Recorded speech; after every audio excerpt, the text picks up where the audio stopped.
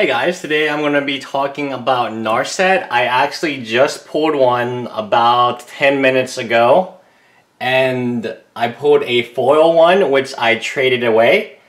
I guess a lot of you will probably be asking, hey, what do you trade the foil Narset away for? I traded away for a Ugin, a Snapcaster Mage, a fetch land. I think it was a Windswept Heath, but one of the less valuable fetch lands, and a Shotgun. I think that's it. So I traded away for about 90 bucks of... And before you guys say, oh, you probably traded away to a new guy. Nope, this guy is... He watches all my videos. I consider him a friend. We text with each other all the time. He's better at Magic than I am. So he knows the value, and right before he left, I told him, hey, this card's going to go down, but you already know that, and I'm only trading it to you because I would never trade it to somebody who doesn't know that. That being said, about 10 minutes ago, I pulled another one, and he's probably watching this video, and I kind of want to trade this one away too. Now, quite honestly, Narset is a card, and it is a very good card. However, its price is too high right now. And when I mean its price is too high, I just don't see the price holding at what it currently is holding at, because let's be honest, the set has one of the lowest expected values of any set. I believe it's like $74, under $74 when it was released. So if you purchased a box for 100 bucks, you would on average get $74 back. To compare something like Khans of Tarkir, you would on average had gotten $125 of value back. So, that being said, the set's only valuable card above 20 bucks is this one. But the ability, how likely are you to pull this card? It's in 1 in every half case you get a card. If you're lucky, I think it's 1 in every 3.4 boxes or something, you can get a Narset. I don't know what the ratio is for foil Narsets, but I assume it's much higher.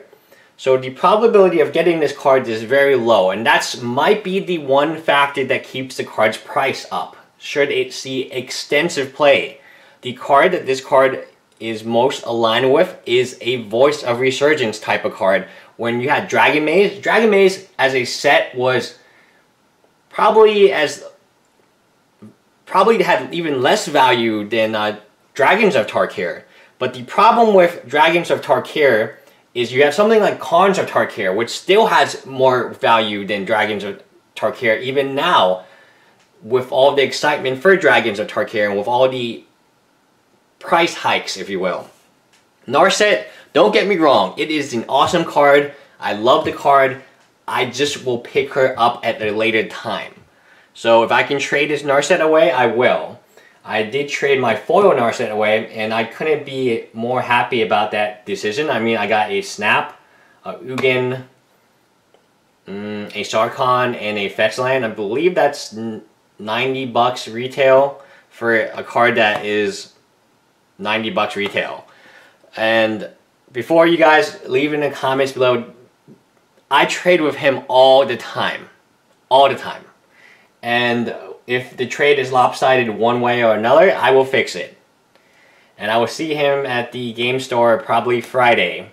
And he's going to buy a few boxes. Maybe I'll go over like what he's pulling and stuff. It's always fun. I actually have a lot of fun when the set is released and people start buying boxes. That's a tremendous amount of fun. But if you're looking to buy a Narset right now, her price is way over what it should be. But that being said, the only chance of her holding, if she is as dominant as Voice of Resurgence was, and as long as it was, then I could see the price being justified as of today. I don't feel like she will go down to, you know, Sarkhan Dragon Speaker, I believe, is 10 bucks now, and it was at 40 at one point.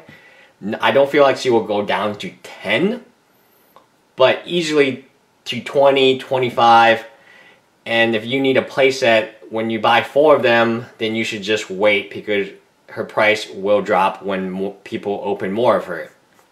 Very good card though, I love it.